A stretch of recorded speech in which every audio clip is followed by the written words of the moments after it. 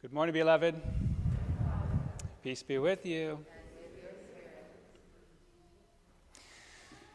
Last week we heard one of the famous summary statements of the gospel message of John 3:16. For God so loved the world that he gave his only begotten Son, so whoever will believe in him will not perish but have eternal life. And we looked again at believing in Jesus, meaning to entrust our lives to him, to place our lives in his hands.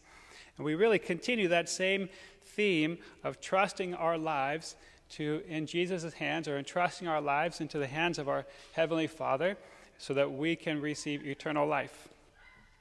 And this is actually what we'll see in the gospel today, what John, the author, is calling glorification, or being glorified. This is what it means for Jesus to be glorified. We see him ultimately entrusting his life into the hands of his Heavenly Father. We'll see ultimately, not too long from now, on Good Friday, he does this when he says, "Into your hands, Father, I commend my spirit." But this is kind of really it's a life practice we do. Just that little command where Jesus said, if you want to follow me, you must deny yourself, pick up your cross and follow me. All these little acts of self-denial that we practice all year long, but very intentionally during Lent, are preparing us for that ultimate act of self-denial, that ultimate act of, into your hands, Father, I commend my spirit to you, because I trust you, and I trust your love for me. So let's just walk through part of our gospel passage today. We might make it halfway through, and pull out some good insights, but centering on this, what it means for the Son of Man to be glorified, and for us to be glorified, or to enter into Jesus' glory with him, because he always says, come follow me, come follow me. So let's just pick out some good insights, and we'll do a couple Catholic pop quizzes along the way to make sure we're awake this morning, So the beginning, John says, some Greeks who had come to worship at the Passover feast came to Philip. So they came to worship at the Passover feast. So where is everyone? In Jerusalem. All right, good. That's right. We said a couple of weeks ago, talking about the many feasts that Israel had, but there was 3 travel feasts where they have to go to Jerusalem to celebrate that feast. So it's just good. As we're reading, we want to read with a full consciousness, and it helps us paint the picture in our head when we're reading. Okay, they're all in Jerusalem for this feast, the Passover feast. So they come to Philip, who's from Bethsaida in Galilee, and we want to see Jesus. So Philip goes and tells Andrew, then Philip and Andrew go both and tell Jesus, Jesus, some Greeks are here, and they want to see you. And Jesus says, he answers, the hour has come for the Son of Man to be glorified. Huh? Don't you think he would say, okay, great, tell him to come by after breakfast tomorrow, or something. That's his hour, right? Some people want to see you. Father, can I talk to you after Mass? The hour has come for me to be glorified. You'd look at me and be like, huh? Father is going goofy, more goofy than normal. What's Jesus saying here? He's teaching his disciples, helping them recognize the fulfillment of God's promises. So we've been talking about that since the last Advent. Remember, he's made so many promises in the Old Testament, and he has appointed times in salvation history when he's going to fulfill those promises, when he's going to keep his word and fulfill those promises. And so Jesus is teaching his disciples, this is a sign that God's about to fulfill one of his promises and glorify the Son of Man. See, it was written in the Old Testament scriptures that, now remember, Jesus said different times in his ministry, I have only come for the Jews. I've only come to minister to the Jews. I'm not here for Gentiles. Remember, he's talking to the Samaritan woman, and she wants her daughter to be saved, freed from a demon. And Jesus says, look, I just came to minister to the Jews, I'm not here for Samaritans, for Gentiles. I'm just here for the Jewish people. And she begs him, and he ends up healing her daughter anyway. Because this was one of the signs in the Old Testament that was written, that when the Gentiles, when the Greeks, and then when the non-Jews do start coming to Jesus and acknowledging he's the Messiah, when the Gentiles are woken up to say, the Messiah is here, then that's actually the sign that the Messiah is going to enter into his passion and death and resurrection. What John calls Jesus' glorification. That's going to be the moment when Jesus entrusts his whole life and death to the Father. So Jesus is teaching his disciples, recognize the fulfillment of God's promises is happening among you right now. Did you just catch that, Andrew, Philip? See, the Greeks are coming now. The hour, the word hour, there's two words for time in the Greek. One is kind of watch time. The other is God's appointed time. So God has an appointed time for the Son of Man to be glorified. He has an appointed time for Jesus to enter into his passion and death and resurrection. He has an appointed time for Jesus' death. When Jesus has accomplished his mission, which sounds crazy because don't you think, couldn't he be alive a few more years and heal some more people and get a bigger gathering? Couldn't he have done more? But that's all that he needed to do to accomplish his part of God's mission. The mission continues with the followers of Jesus, the disciples of Jesus, with all of us. We all have a part to play in continuing God's mission of reconciling the world to himself. Jesus' part was done, so his appointed time had come. Do you ever think about perhaps God has an appointed time for each one of our deaths? Each one of our deaths is in part of God's plan.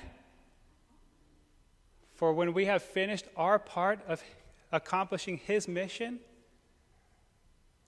then it's time to go be with him. And if we're not done with our part of the mission, we're hanging out still for a long time, huh? Or if he gives some of us more to do than others, we're hanging out for a long time. You know, do you think accidents are really accidents? Like God can't figure out an accident? Or really, cancer or some other sickness stole somebody's life? Like cheated them out of life? You really think that God can't figure all that out ahead of time and have appointed time for our deaths? Just because we don't get it? You ever think that perhaps you and I won't leave this earth until we finish accomplishing God's mission, our part in God's mission? If we want to, if we're willing. If we're willing, could we say that nothing can stop us? Not even death, not even some sickness or disease, not even COVID-19? Because if somebody kills me tonight and God's not finished with me, don't you think he'll raise me from the dead?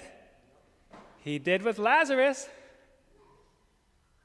Don't you think God's that powerful? God's not done with us until he's done with us. This is part of the teaching. God has an appointed time for us, you guys. This is another reason for us to not give in to slavery to fear. So next, Jesus says, okay, the hour has come for the Son of Man to be glorified, and now he's going to tell us what it means to be glorified. You know, we could think, oh, glory is wonderful. Yeah, all right. Bring on the glory, Lord. What does it mean to be glorified?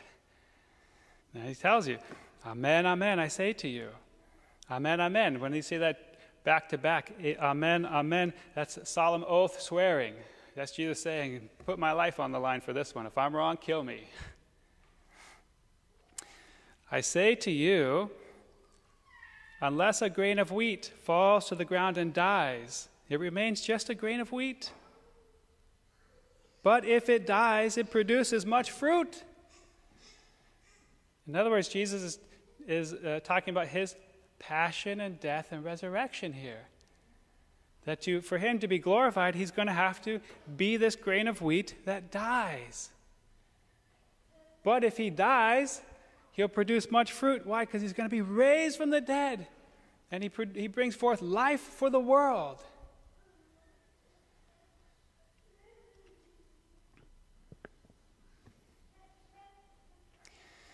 You ever do any gardening? And you plant some seeds around? You know, what would you do if you bought a packet of seeds and you plant those things out there and nothing happened, huh? You say, what a bunch of wasted seeds. They didn't do what they were supposed to do. Well, Jesus is that seed. And you and I are that seed. And what he's saying is here, part of our purpose is to die to being merely a seed, so we can be more. So you ever think he's saying basically our part of our purpose includes being resurrected. That's part of why we were made, to enter into resurrected eternal life. If we don't do it, if we don't die to ourselves and our self-will and our self-plans, what a wasted life that is. That seed looked good. It was in good dirt, had some good water, and it all went to waste because nothing came of it. Then Jesus, there's one example. Now there's another example he gives following that. What it means for him and for us, for him to be glorified, for us to enter into his glory. Second example, he says, whoever loves his life loses it. And whoever hates his life in this world will preserve it for eternal life. So what's he talking about here? Whoever loves his life loses it. Whoever hates his life in this world will preserve it for eternal life. Whoever loves his life, think about it like this. You ever said or heard somebody say, I love my life right now. Everything's falling into place. I have a good job, good car, just got a nice house in Mission Hills, you know. I'm in upper Mission Hills, not the lower Mission Hills, you know. I got a nice woman with a nice couple kids, good family raising up. I love my life right now. I love the way my life is. Don't touch my life right now, God. Don't mess with this right now. I like the way it is. That's what he's talking about. I love the way I've built up my life right now. Got a good portfolio I'm building up. Stocks are going great. Good dividends over here. Little bit of interest over there. You know, I got good businesses. I add this business to my portfolio. Things are going good. I like my life right now. I love it. I love the way my life is right now. Don't touch my life, Lord. That's what Jesus is saying when he says, whoever loves his life like that will actually lose it. Why? Because we know we don't take any of that with us. That does us no good for eternal life. It doesn't build up any, that's all that building up on earth doesn't build up anything for us in heaven. Right? Shouldn't we be maybe thinking of the story of Jesus with the rich young man? When the rich young man came up to him and said, Master, teacher, Rabbi, what must I do to have eternal life? And Jesus said, well, you already know the answer. Obey the commandments, you know. It's in the scriptures. He said, well, I've done all that, you know. I checked off my Sunday obligation all the time, every Sunday. You know, I did a couple rosaries here and there, some novenas. You know, I did my prayer before meal, grace before meal, you know. I haven't killed nobody yet, you know, yet. And Jesus says, you're right. You've done pretty good. But there is one thing you're still lacking for eternal life. Go and sell all that you have. Let go of this life you've built up for yourself. Give to the poor and then come follow me. And you will have treasure in heaven, says the Lord. And it says he went away sad because he had many things. He had built up a nice life for himself. He was comfortable with, secure with. He loved his life. But what is the pattern you and I see in the scriptures of everyone who Jesus calls to come follow me, and they do? What's the pattern we see? They leave everything. That life they built up for themselves, they let it all go for him.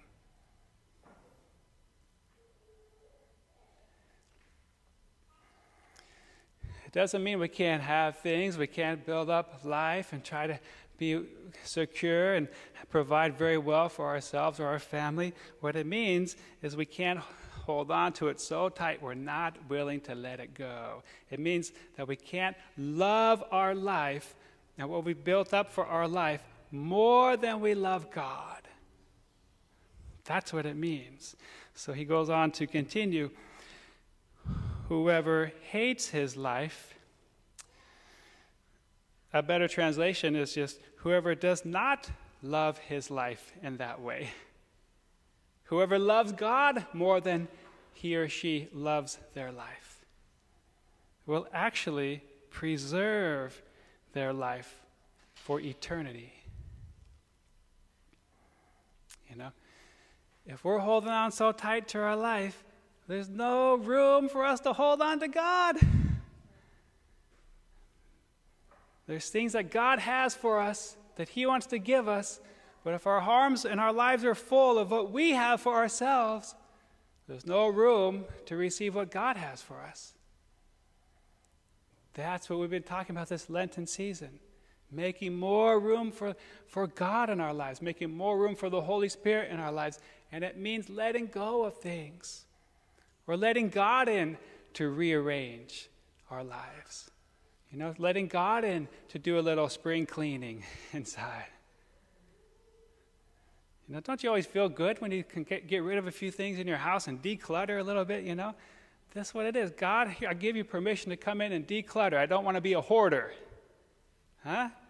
I don't want to be a hoarder. Come in with your Holy Spirit and declutter my life. You know?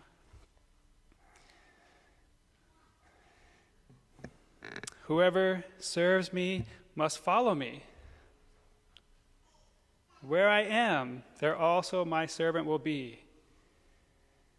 And where is Jesus? He's entering into his glorification, his death and resurrection, his total entrustment of his life to his Father.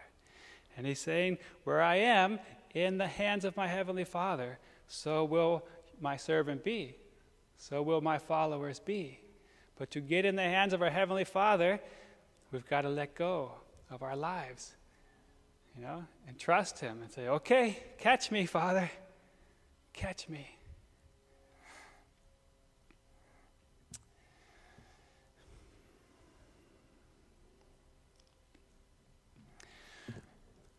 Where is the Holy Spirit stirring up in your life right now? Saying, let me in here.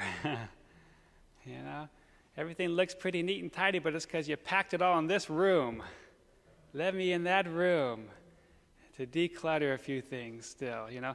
When we think about that, loving our life and building up our life and getting everything the way we like it, you know, is there anything in your life like that you don't want God to touch or mess with? Because that's where the Holy Spirit's stirring right now, saying, that's where I want to go. That's where I want you to let go and entrust your life more fully into the hands of our Father. So, Father, we thank you so much for your truth and for all you're doing in our lives and for all the ways that you're continuing to show us we can trust you.